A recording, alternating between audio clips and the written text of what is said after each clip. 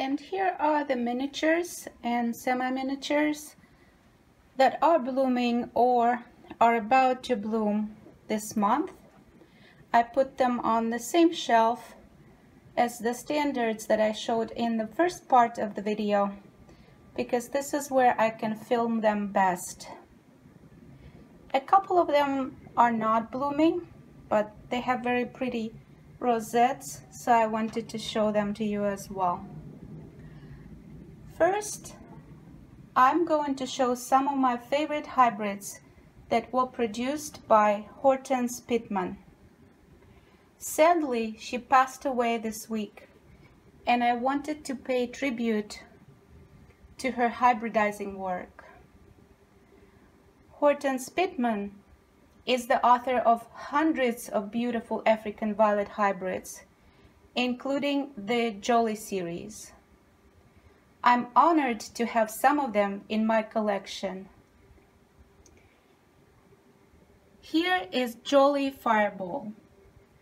It's a beautiful semi-miniature with double dark red blooms and symmetrical rosette.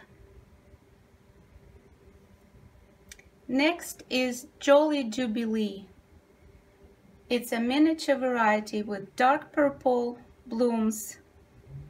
They have some dark red undertones in it, and it has golden crown variegation. It is about to bloom. This is Jolie Prince. This is a summer blooming of Jolie Prince. In the winter, it has beautiful variegation that is more pronounced than in the summer. Jolie Prince also has dark purple blooms, just like Jolie Jubilee, with some dark red undertones. This is Jolie Cupid. It's a miniature variety with golden variegation on leaves and dark blue semi-double blooms. The symmetry of Jolie violets is really amazing. They grow effortlessly into symmetrical rosettes.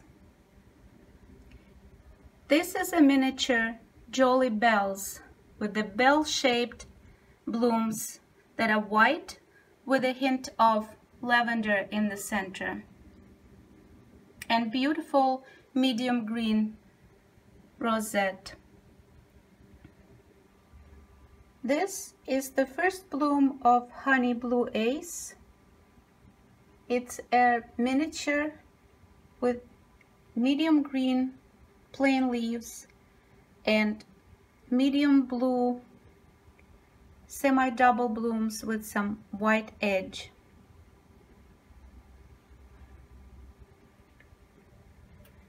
Here is Teen Bride. It's also the first bloom of this semi-miniature variety by Hortense Pittman.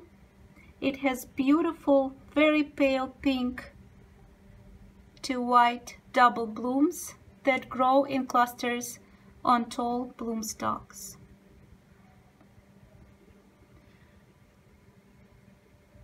And I also have some hybrids here produced by other hybridizers.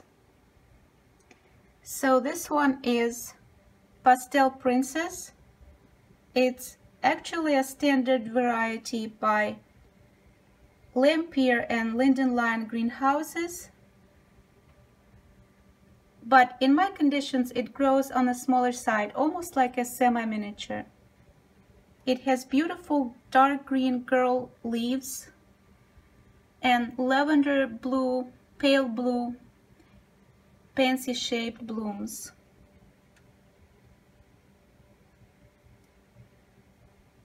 This is a miniature variety with girl leaves called Perky. It was produced by a Canada-based hybridizer, Pat Tracy. And this is the first blooming cycle. It has beautiful orchid-colored double blooms and medium green girl leaves.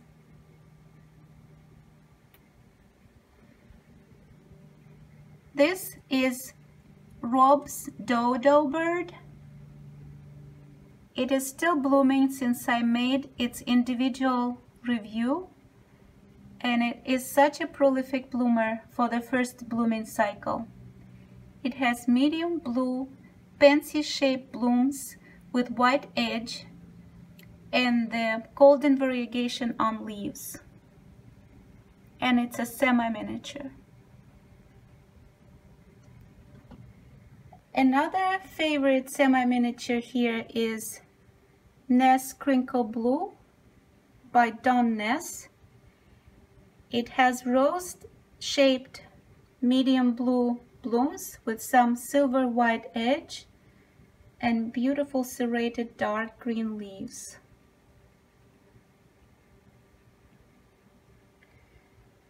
This darling plant is a miniature trailer with bell-shaped pale yellow blooms called Chantaspring. It was produced by Hare. It's the last name of the hybridizer. It has medium green foliage, and this is the first bloom. It was part of my last order of this year from Violet Barn. This is a semi-miniature variety, the hybridizer of which is unknown. And if anybody knows who produced this hybrid, please do let me know in the comments. I really appreciate your help. It's called Maid in Japan. It has whimsical girl-shaped foliage and very light pastel blue blooms that are pansy-shaped and have white edge.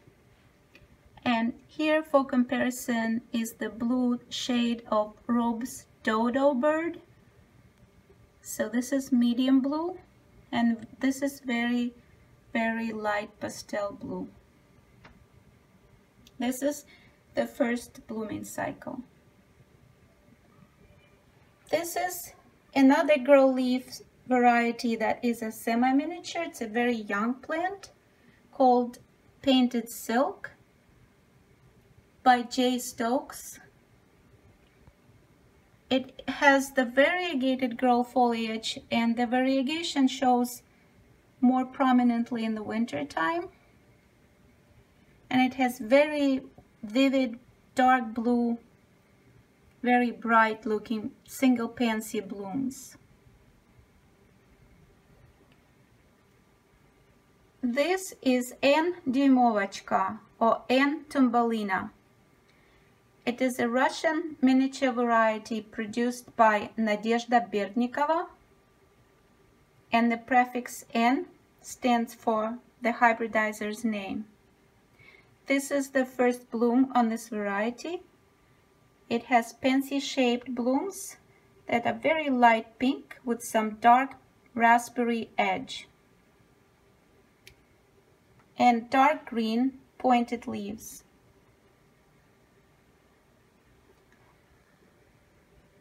This is one of my favorite miniature reds called Max Just Jeff by George MacDonald. I got this plant last year from Linden Line Greenhouses. It's a very popular hybrid with mosaic variegation and dark red with some coral streaks in them, or coral fantasy in the blooms.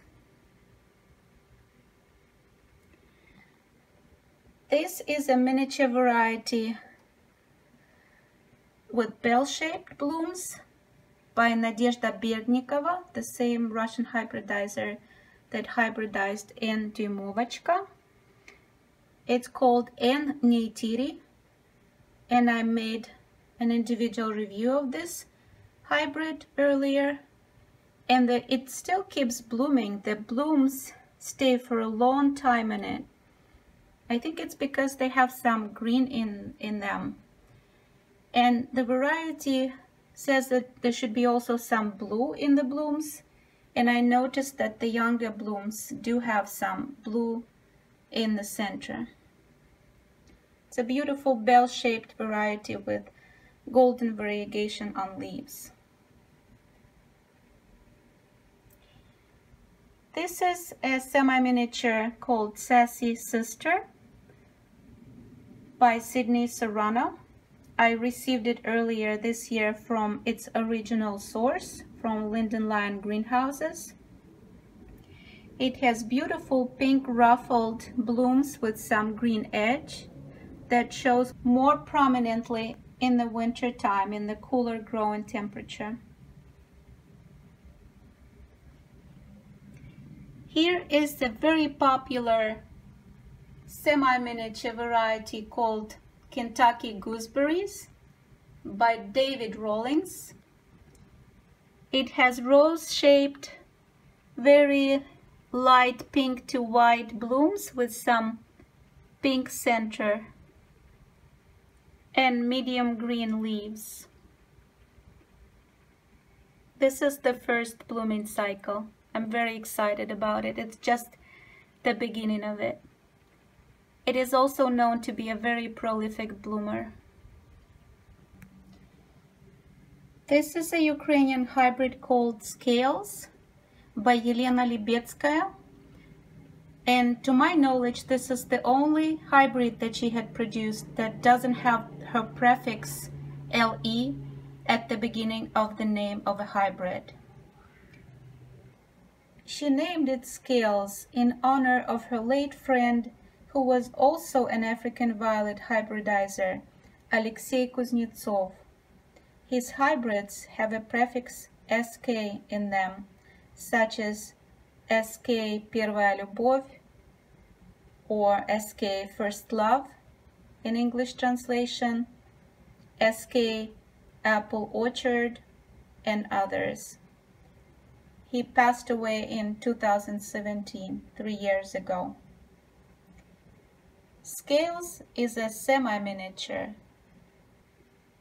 and this plant is very beautiful. It has beautiful crown variegation and light blue ruffled double blooms. And this is the very first bloom on this variety.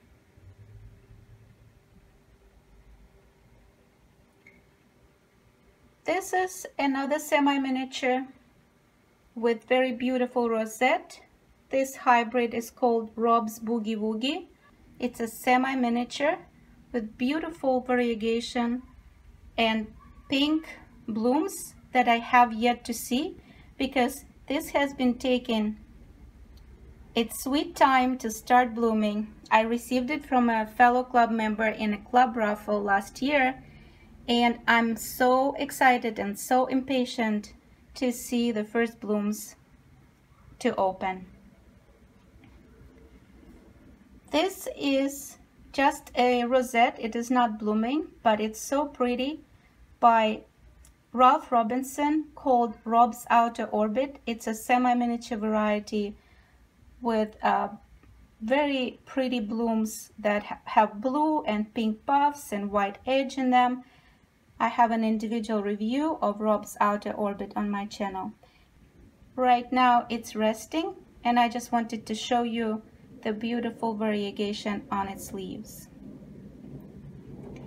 Here is an unknown variety, and it's a very darling, cute miniature that I wanted to show you because it has double bell-shaped blooms and beautiful variegation. And I don't know the name of it, I don't know the hybridizer's name, but it's just so pretty, and it will always be in my collection. And then here is Pinki. It's a Folkman's vintage miniature variety with double pink blooms and heart-shaped medium green leaves. This is another rosette that is not blooming yet. It's Max Pizzicato Paradise. It's a miniature variety by George MacDonald, and I wanted to show you the beautiful variegated foliage on this one. And then finally here is Optimara Little Maya. It's a beautiful semi-miniature by Holdcamp. I've also seen it referred to as Optimara Little Maya Girl. And it has very beautiful dark red single and semi-double pansy shaped blooms and medium green rosette. And let's take a look at what's happening in the bubble garden. We have some blooms around it as well. This is Dale's Polar Canary. It's the first bloom after the summer break. It's been resting. And then this is Bold Potty Girl sporting into a solid color. It used to bloom true. It was lighter lavender color with some purple fantasy, and now it's almost like an orchid fuchsia color. There's some fantasy still there, some blue fantasy. We'll see how it blooms in the winter. And next to it is a vintage variety called Splendiferous. It's very pretty, I love it. So let's take a look at the bubble garden. So I planted it a couple of months ago, and I've always kept this lid on, and it has preserved moisture so well that I haven't watered it even once. And as you can see, there's still some condensate on the inside walls in the bubble, inside of the bubble, so it keeps moisture very well. And the bubble garden is growing really wild right now. So Rob's Twinkle Blue, the micro mini, is now in full bloom. It has very pretty dark blue bell-shaped blooms and pointy green glossy leaves. It's a micro mini and it's very cute. And the semi-miniature trailer, the sport of Senk's Arctic Fox, has grown quite large. I think I might need to pot it outside now because I think it's already too tight of a space for it. And it has started blooming, and I promised to show you the blooms last month. So here they are. This is a sport variety, as I mentioned. So the true variety blooms as single white wasp, and the sport blooms as purple colored wasp, and it has some light lavender inner side of the petals. Let's see if we can rotate it to see more blooms. Here they are. And I also like the foliage of this variety. Variegated wasp leaves. And the fern is growing nicely as well. It's quite large now. And this succulent that was growing so tall, I decided not to trim it, but just to lay it inside. And at some point I even saw it bloom over there. It bloomed like yellow blooms, with yellow blooms. So I don't know. I think it's a little bit now, a little bit wild at this point. So I will see what I can do. Maybe I will repot the trailer, Senk's Arctic Fox Sport, into a separate pot to give it a little bit more space. Or maybe I'll replace it with another micro mini. So stay tuned for the future bubble garden updates.